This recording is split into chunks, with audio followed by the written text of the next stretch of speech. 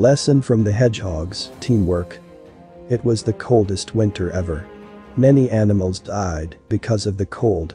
The hedgehogs, realizing the situation, decided to group together to keep warm. This way they covered and protected themselves, but the quills of each one wounded their closest companions. After a while, they decided to distance themselves, one from the other, and they began to die, alone and frozen. So they had to make a choice. Either accept the quills of their companions, or disappear from the earth. Wisely, they decided to go back to being together.